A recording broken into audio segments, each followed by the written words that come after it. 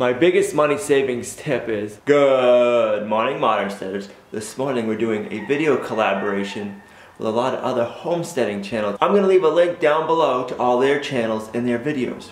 The video series is how we save money on our homesteads.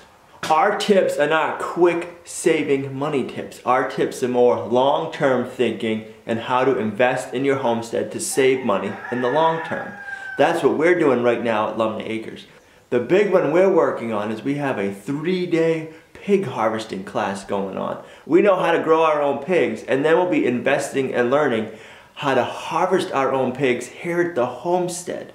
We'll be learning how to make bacon, ham, pepperonis, charcuteries, meat sticks, smoking. Think of all the money you can save over the years of investing a little bit of money up front to learn these skills, and how much money you'll be saving in the long run. If you want to see videos in the upcoming class, now's a great time to subscribe to the channel if you already haven't, and hit the little bell button, and that'll turn on notifications and let you know every time we upload videos and go live. Let's talk about some ways we save money right off the bat.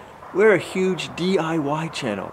We're building our modern homestead here at Lumnah Acres, and we've built so much just this summer, and it's been awesome. One of the first big projects that we've built lately is this $30 chicken coop you can build in 30 minutes. That's right, you can build this chicken coop for 30 bucks. I'll put a link to the video here, and I'll put a link to the blog post that shows where you can buy all the products you need to build the chicken coop for $30. We have a 6-foot by 6-foot chicken coop here that we can raise 24 meat birds.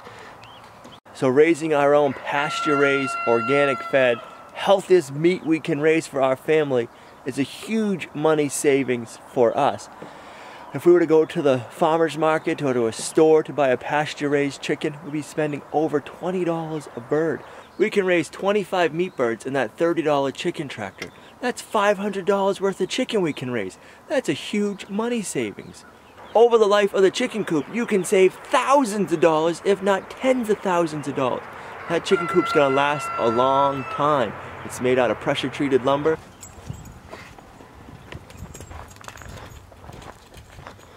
We're raising our own pasture-raised pigs. The amount of money we're saving by raising our own pigs is huge. If we went to the store to buy pasture-raised pork or the farmer's market, it's very expensive. So by raising our own, we're saving big bucks. And now we're investing in our future by having Hand Hewn Farm come out here and teaching us some great skills that have been lost. We'll be able to preserve our own meat for years and years to come. That's going to be a huge money saver in the long haul.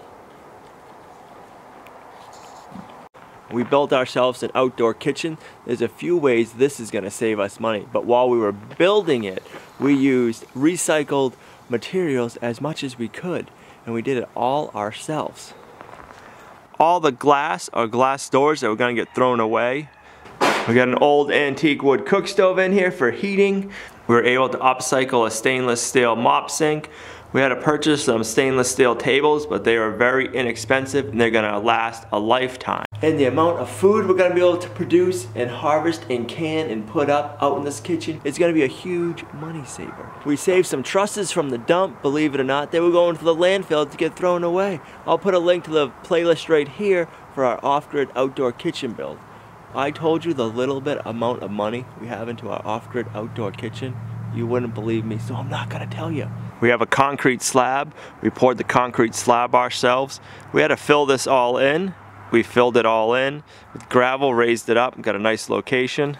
We've invested a lot of our time and energy this season into the outdoor kitchen and getting ready for our pig harvesting class. Now this is gonna sound kind of like a strange money-saving tip, but a piece of equipment like a tractor or something, if you can afford one, it is an investment in your future. Now when I say afford one, I'm not saying going to get payments for it. If you can afford one, if you can buy one used, if you can rent one, whatever you need.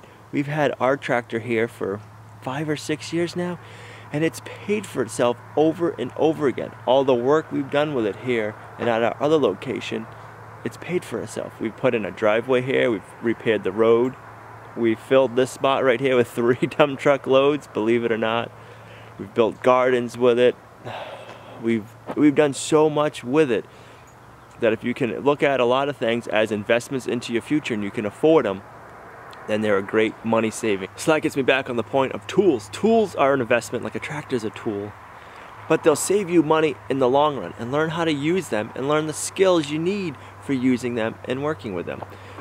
We built the house at our homestead here, and that was a huge money saver for us. Having the skills that we learned over years and years, and having the tools. We didn't just go out and buy the tools overnight. The other houses we've lived in, every time we needed to do a project, I'd buy a tool, put it away. When we went to build our house, we had all the tools we needed and the knowledge. And the knowledge that we didn't have, we were able to pick up and learn. When you're building your homestead, it's not an overnight thing. It's stuff that takes time. Let's go inside the house now, and I'll show you some more money-saving tips. We make our own fermenting tops for fermenting foods with airlocks and some grommets. This way we don't have to go out and buy the expensive fermentating kits. It's a huge money saver right there. If you want to learn more about making those, I'll put a link right here and in the description down below on a video we did with those. When we need doors for our house, we learn how to make them. That's a huge money saving tip. So this is some rough sawn lumber that we got. We planed it down a little bit, kept the rough sawn look to it, but kept it smooth so we can clean it also.